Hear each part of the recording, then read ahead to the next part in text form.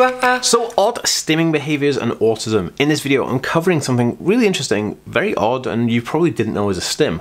Coming up.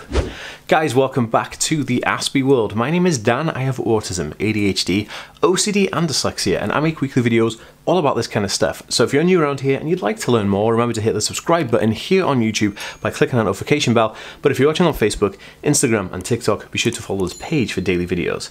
Oh, before I forget, you can download my free Autism Life Hacks PDF at autismhacks.net, completely free right now. Guys, what is going on? Oh, you know, okay, this is funny. So let's break it down. So autistic people do this thing called stimming, which is short for self-stimulatory behavior. Now what that is you may see them flapping their hands or twiddling their fingers or like rocking side to side or rocking on a chair, that kind of stuff. And what self-stimulatory behavior does is it's kind of like a relaxing, repetitive notion that autistic people get into to regulate themselves in situations of maybe heightened anxiety or heightened stress, or even maybe when they're really happy and they're really content or they're really focusing on something. Now this is what stimming is. Now I know all the parents out there are nodding saying, yeah, we know what this is. So I recently came across something that I do because my son started doing it and I didn't realize it was a stim until he started doing it, but I do it. And that is shaking my eyes from side to side.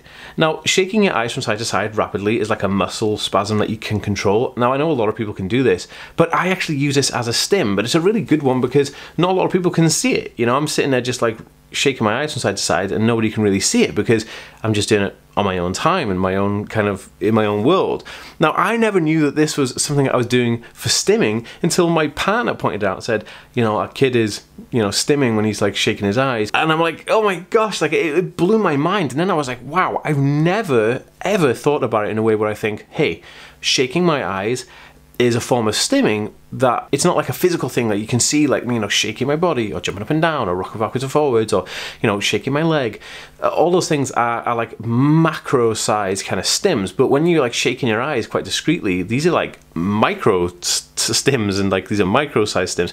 So I was like, this is so profound. Now this opens a whole world of different things. I want to know, are there any stims that you do or other people do? Like I want to know, like, what other things do people do that they're stimming, but it's kind of like condensed to this, like, you know, macro kind of micro scale thing. I want to know, so drop me a comment down below if you have anything similar like this that happens, and I just want to know, so definitely drop me a comment. If this was interesting and you think it could be useful for somebody, please share this video, give it a thumbs up because it helps me, and I'll see you in the next video, guys. Peace.